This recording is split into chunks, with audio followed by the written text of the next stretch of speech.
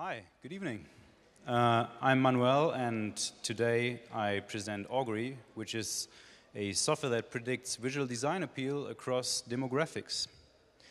So every poster, every house wall or website is judged within a split second. The goal of visual design is to make this first impression positive. But how do we define good design? Well, the success metric for visual design quality is simple. Does it attract your audience? But knowing the aesthetic preferences of your audience is complex, and researching those preferences is costly, especially when you're in a web design context. This is why we created Augury. Augury calculates the website's design likelihood of attracting a specific demographic group. And here is how we do that. As a first step, we quantify visual design characteristics. Augury breaks down a website into its elements, like the number of images, the text, the dominant colors, and so on. For this, we use the OpenCV library in a Java interface and handle the input and output with a Node.js wrapper. Secondly, we promote online experiments to collect data about visual perception and aesthetic preference. Participants are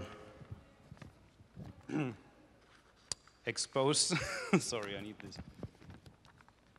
Participants are exposed to a design screenshot for a split second and then are asked to rate it for visual appeal. For these experiments, we use Vue.js in the front end, an Express middleware, and Mongo to store the data. And this is all hosted in the Amazon cloud. Third, we use the demographic information, aesthetic preferences, and image metrics to build statistical models. These models enable us to map the quality of a design. For example, we can tell a designer if their work is too cluttered or too minimal for their target demographic. And that's how Augury works in a nutshell. Along the way, we made a couple of mistakes. For example, as we developed this software, we learned that we don't have to implement every functionality in order to test our product. We figured out that a prototype of a feature can also be a PDF that we give to clients who tell us if that's actually something they want to buy. As an advice, when you choose a technology stack to implement a web application or any other tech item, have in mind that you need to scale at some point. So don't keep it super easy all the time. At some point, you have to scale, and when your base code is crappy, well, that is really a pain in the ass. Also, fancy technology is much more fun and attracts developers to work with you. Another advice is to reach out and find people who want to collaborate with you at a very early stage. So that enables you to test ideas in a real-world scenario, and then you can prioritize which features you actually want to build into your final product. And ultimately, such a collaboration needs to feel really easy. Like, don't waste time with anybody who makes it complicated. You know, that's really a deal breaker in the beginning.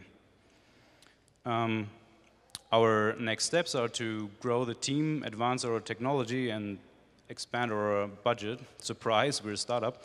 Our goal is to provide applicable advice on aesthetics optimization. And we also wait for further NSF funding, and will contact venture capital this summer. Also, we are looking for a board member with software launching experience. So if that speaks to you, please feel free to reach out to us. And here are the many ways to contact us. Thank you.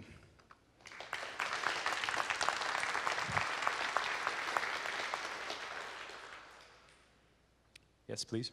First of all, thank you for teaching me that my company's website is very appealing in Russia. Oh, well. Second, how do you deal with concept drift or changing aesthetic over time? So we continuously collect data about aesthetic appeal across demographic groups, and we also observe how that shifts over time. There are also design trends who, bring a new kind of design pattern on the market, which then some bigger brands adapt, and then they might teach someone what is the newest thing that is very fancy, very elegant.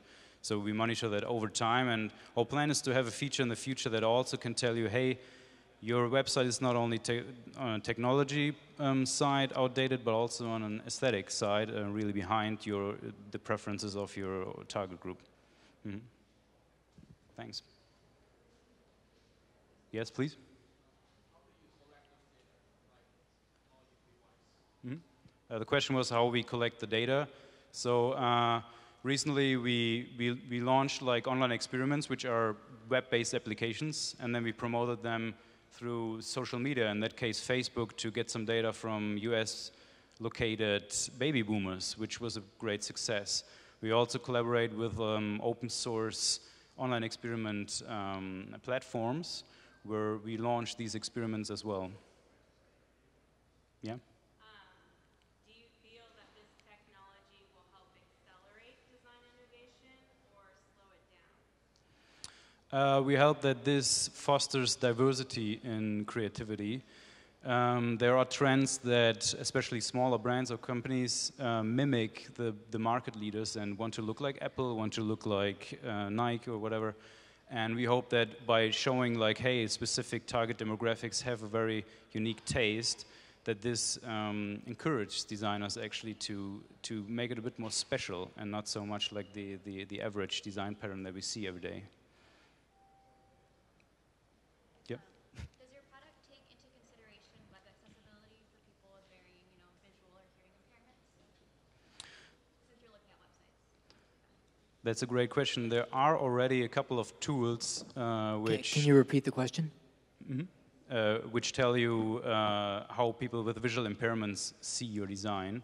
So this is not really in our focus, because there are already tools, but it's definitely a consideration for the future to have that feature embedded. Yeah.